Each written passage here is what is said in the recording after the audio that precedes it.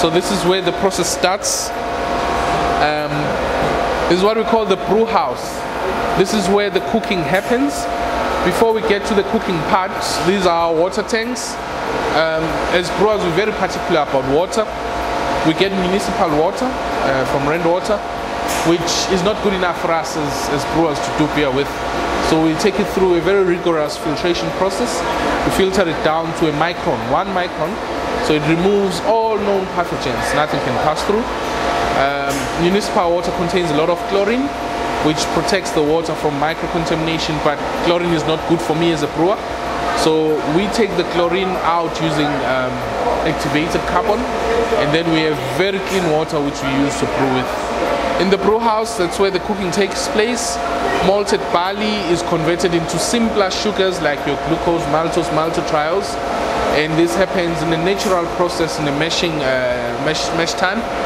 And the grain itself, the malt, at the end of the day will be separated into the sweet wort and spent grains. The spent grains are very rich in proteins, so at the moment we're giving them away to the farmers, local farmers, which they give away to cows as part of our giving back to the community.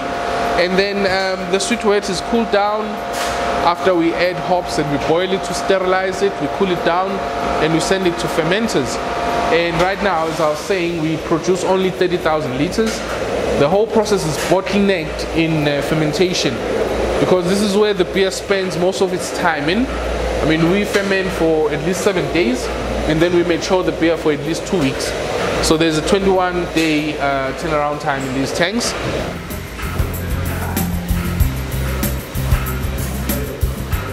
This is the beer that has finished fermenting, right? So now we're taking it from a fermenter, and then look how it looks like.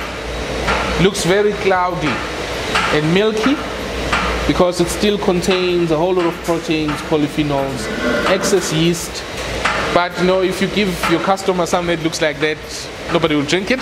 So we have to take it through a filter, and it is this filter that clarifies the beer.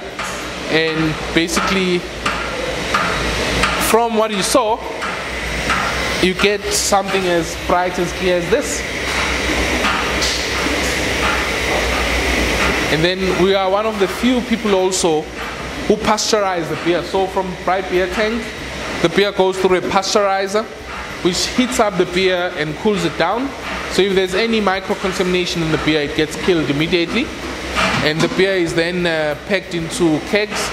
So what happens is, when the kegs come back from the market, they come back dirty, so we put them aside, and then we wash them with a keg washer.